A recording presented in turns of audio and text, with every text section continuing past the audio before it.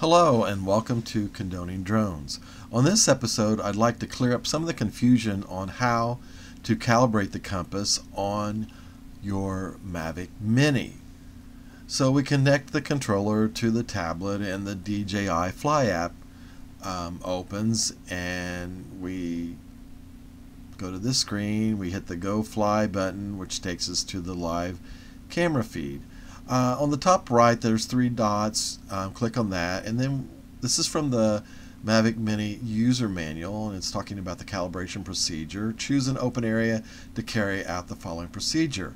Tap the system settings in DJI Fly, select Control, and then select Calibrate, and follow the on-screen instructions. The aircraft status indicator blinks yellow, indicating calibration has started.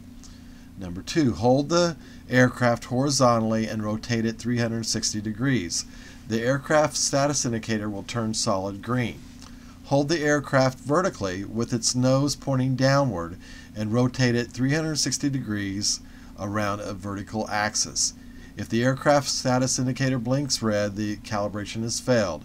Change your location and try the calibration procedure again. And now they have an illustration here.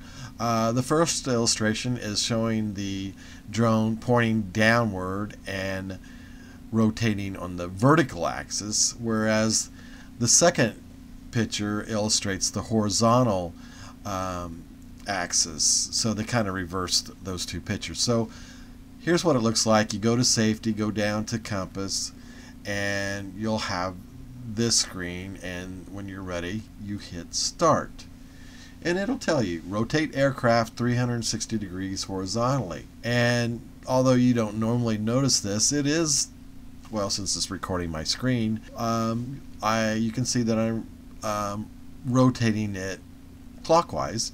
Now it says to rotate vertically, so with the camera pointing down toward my feet, I am also rotating it clockwise. And after rotating 360 degrees vertically, we are successful with the calibration.